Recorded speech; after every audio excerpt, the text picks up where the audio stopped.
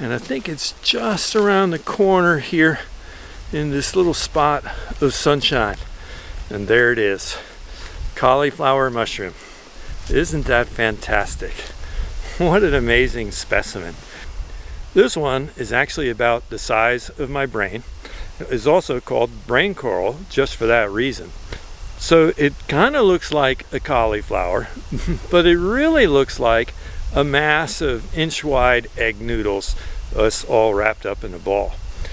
While this one is relatively small, they can be found worldwide and sometimes will reach 10 to 50 pounds. This is the only one I saw on my 4 or 5 mile walk this morning, so they're really not all that common. This particular species is parasitic